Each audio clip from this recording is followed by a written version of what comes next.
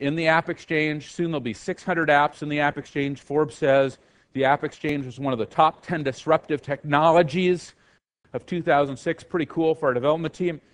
We see this becoming more and more an important area.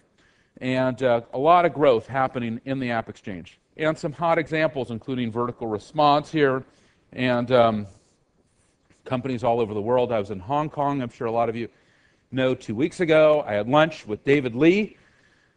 There he is. He has a company called EditGrid. For those of you who are watching the AppExchange, one of the really cool things happening on the AppExchange in office productivity, I think they've really got the spreadsheet thing, they nailed it.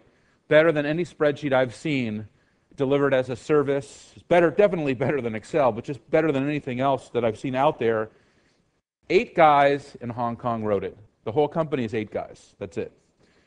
And what's amazing about them, and we don't have it in here, unfortunately, somebody took the slide out.